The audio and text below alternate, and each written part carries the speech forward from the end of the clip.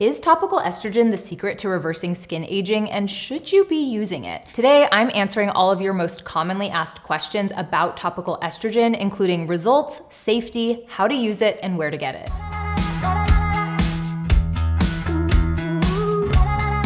I'm Dr. Sam Ellis, and I'm a board-certified dermatologist in Northern California, and I'm here to help you understand your skin and find products that work for you. So if you like that type of content, make sure you're subscribed to the channel and give this video a thumbs up. I'm really excited. Today's video is in partnership with Alloy Women's Health. They are a direct-to-consumer menopause healthcare company that is really revolutionizing the way women have access to information and expertise regarding menopause care. As a woman and as a female physician who takes care of other women, I've seen what the transition from perimenopause through menopause really does to a woman in so many different ways. To their skin, which of course I see as a cosmetic dermatologist, but also to their mental health, their bone health, their cardiac health. And for so long, I feel like women were not well taken care of through that perimenopause and menopausal period. And I'm all about companies that are giving women options. And not just any old options. I'm talking about options that are safe, that are science-backed, and that are comprehensive, because there are so many different changes that women go through in menopause and perimenopause,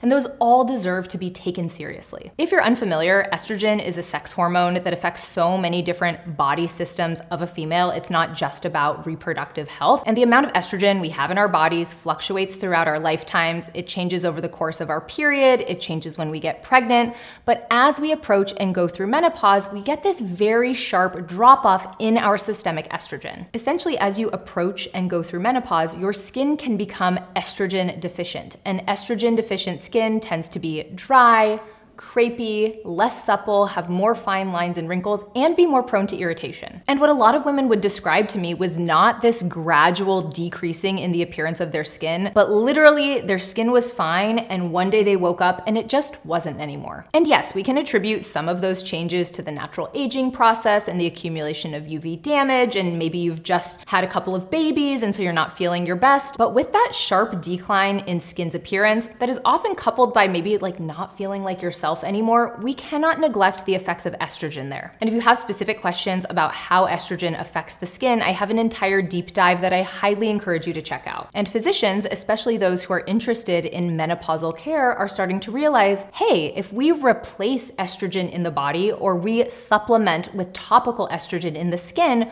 we can reverse some of those estrogen deficient changes. And I feel like the reason people have really shied away from estrogen for so long is this big fear around estrogen leading to things like uterine cancer or ovarian cancer or breast cancer. And we'll delve a little bit into the science of that, but the reality is people are much more scared of estrogen than they need to be. The dangers of estrogen, both systemically and topically, have essentially been overhyped based on some really poor research that's been done in the past. And the benefits of estrogen, both topically and systemically, vastly outweigh the true risk. And I think because of this misinformation combined with essentially a void of information around estrogen, especially as it relates to topicals and skincare, there are so many questions that have arisen around how do we use topical estrogen? Is it worthwhile to use topical estrogen? And that's what we're really going to get into today. And I'm not trying to say that topical estrogen is a miracle, but it has certainly been a missing piece of the puzzle for a long time. One question I get a lot is, when do you know if it's time for you to start considering topical estrogen? I would say certainly if you start to have signs of approaching menopause, and just to give you a rough estimate,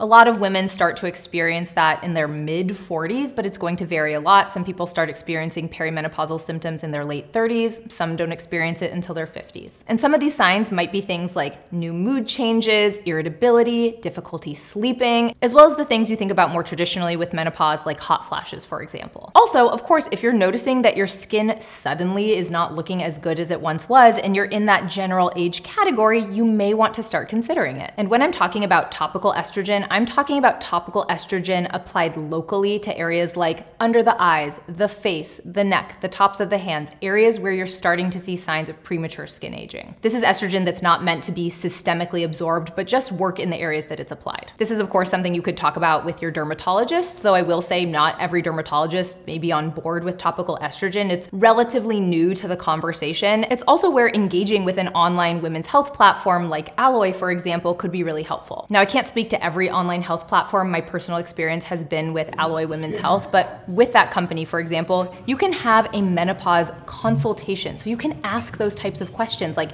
Am I ready for it? What should I be thinking about? And also in that conversation, it may come up whether or not you're ready for systemic hormone therapy as well, and answer questions you have about that. The reality is not every physician out there is well trained in menopausal care. It's something that we got very little education on in medical school. And so having access to a doctor that is specializing in menopause care for women can be incredibly insightful. And something to keep in mind is menopause is a long transition. This is not something that happens over months. It's something that happens over years. So having a connection to a doctor that can take care of you through that time, and maybe as a supplement to your OBGYN that you go to regularly, is great. In the past, when I've posted about topical estrogen, I often get a lot of comments like, where can I get this online? Or what's a store that I can get this from? Topical estrogen is a prescription always in the United States. If you go on Amazon and you type in estrogen cream, you're gonna be served up a lot of stuff, but absolutely do not buy those products. You have no idea what's in them. They are not regulated. If you are getting topical estrogen and you live in the United States, it needs to be prescribed to you.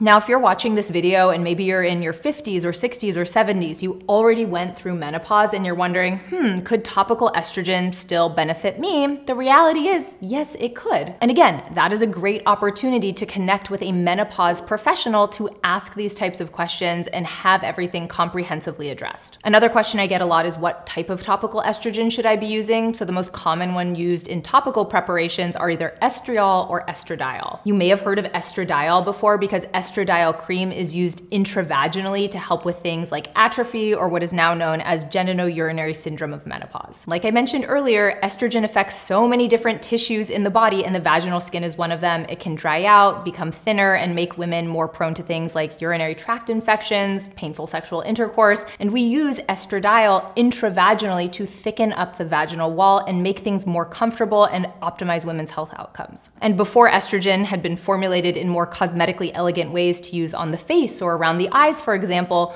women were taking topical estradiol meant for intravaginal use and applying it to their face. And that's not to say you couldn't still do that. A prescription of vaginal estradiol can be used essentially anywhere on the body, but it's not really a cream that's designed for the face, and so I would not say it's the most cosmetically elegant. So that's estradiol. Then there is estriol, which is essentially a weaker form of estrogen. And even though estriol is technically a weaker form of estrogen, what studies have shown is that when it's applied topically to affect local changes in the skin, it acts quite similarly. Also, if estriol is systemically absorbed, it's not converted into estradiol, which is the more active form of estrogen in the system. When we talk about use of topical estrogen, another question that often comes up is, well, am I going to have systemic absorption of that estrogen? Now, this can vary widely based on what compound you're using. But for example, prescription vaginal estradiol, when applied as directed, shows no signs of systemic absorption. And that's when it's applied to a mucosal surface, which is much thinner and much more absorptive than skin. And so for a while, we've been extrapolating that, okay, if you can apply topical estradiol to vaginal skin and not get systemic absorption,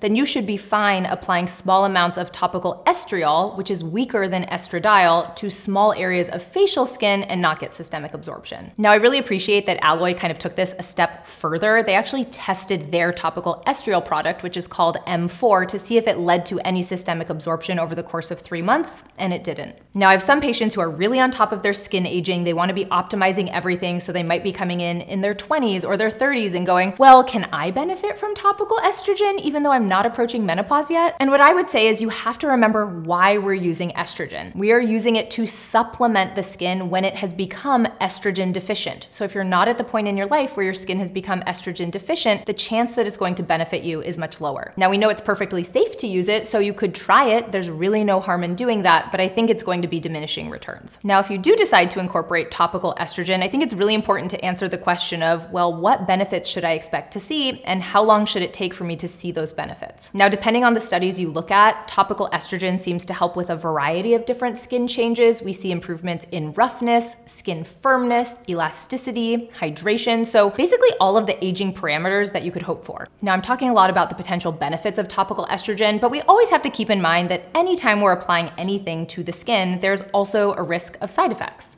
Now, the side effects when it comes to topical estrogen have been very minimal, like Irritation is something we always think about, but again, not very common. I think also when it comes to estrogen, people wonder about whether or not it will flare their melasma, because we know melasma and that irregular pigmentation can be triggered by hormone exposure. And again, I really appreciate Alloy for studying their M4 estriol cream, because what it showed is that it did not increase melanin or pigmentation in the skin over the course of 3 months of use. Now, that's not to say that because it didn't happen in the study, it couldn't happen to you. So for example, I am very prone to melasma. It's something I deal with. When I get to the point in my life where I start using topical estrogen, it's certainly something I'm going to be on the lookout for, but I also understand that if it were to flare my melasma, that's something that I can also deal with. Also, you can apply estrogen to places where melasma doesn't tend to show up, like under the eyes and on the neck, and get benefits there. Another question I got a lot when I talked about topical estrogen was, well, if I'm already on systemic hormone therapy like HRT or MHT, is there additional benefit to using topical estrogen? And that answer is yes, and it doesn't increase your systemic estrogen exposure either, because again, we know that this is not absorbed systemically. And that's really not that surprising, because women who are in hormone therapy also tend to need to use topical vaginal estradiol to help with symptoms in that area. So even though you're getting a nice systemic dose of estrogen, it might not always reach the surface of the skin where you could see additional benefits. Now let's get into practical considerations here. If you want to use topical estrogen, where do you put it in your skincare routine? In general, when you're building a skincare routine, we are often working from the thinnest, water-based things up towards the thickest, heaviest creams. That's an easy way to layer that's going to feel good on the skin. And you can kind of take that into consideration depending on what topical estrogen formula you are using. If you're using something that's thin and watery, you might want to put it on earlier in your routine. If you're using Alloy's M4 cream, which is kind of a nice plushy cream, you may use it where you would normally use a moisturizer. Now, I would say if you have oily skin, you could use it instead of your moisturizer, but if you have dry skin, putting a moisturizer on top of your estrogen, I think would still be beneficial. And people always want to clarify if they're using a retinoid product like tretinoin, where do you put that in your routine? And I would say you could really layer your topical estrogen under or over your tretinoin or whatever retinoid you're using. It's not really going to make a difference. Do what feels good on your skin. And I guess that kind of answers the next question that I was going to talk about, which is, can you use topical retinoids like tretinoin and estriol together? And yes, definitely you can, and honestly you should. These topicals rejuvenate the skin through different mechanisms, and they're going to build on each other's positive effects. I know I mentioned earlier in this video that topical estrogen meant for local application to the skin does not put you at a risk for systemic absorption, but I want to be very explicit here, because a question I get often is, okay, if I have had breast cancer,